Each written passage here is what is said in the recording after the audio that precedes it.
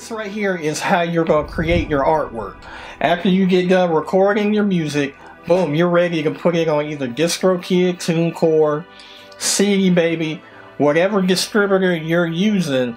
You have to have artwork. So I'm going to show you very quick on how to make artwork for your next single. You come here on the search bar, you just type in album,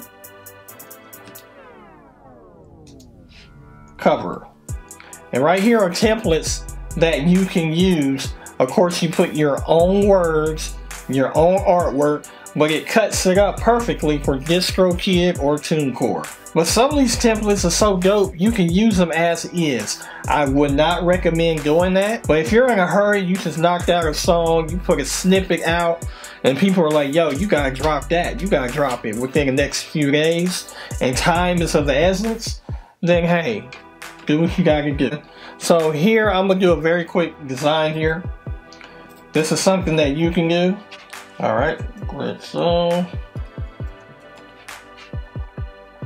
right here, you hide it well. Letter's kind of big, so I'm gonna hit this subtract button. There, I just want it to be one line. You can keep some of the elements in it, or you can take it out. Right here, you can bring more of it in, subtract it, or just completely take it out. I want to take it out. You can switch the colors. Come down here, and you can go red. That's actually pretty dope. If you want to undo it, you hit this arrow to the left. It'll undo everything. Let's go brown. There. Let's go blue. You know. So let's keep it like here. Let's just this is all for ideas. You know what? We're probably gonna take this out. Boom. Boom. You're gonna use that cross, and with the cross, you can move it anywhere. Thing I like about Canva, if you're in the middle, it'll put it up and down. See, that lets you know that it's center. And the horizontal lets you know it's centered as well. I love Canva. Now, this is not the cover I'm going to go with, but for the sake of time, I'm letting you guys see how easy it is for you to make a very quick cover to put on your new single, alright? Now, if you have a picture already, you hit upload. I can drag it in there. Boom, right there. Even though that's not how I'm going to roll, let's undo it.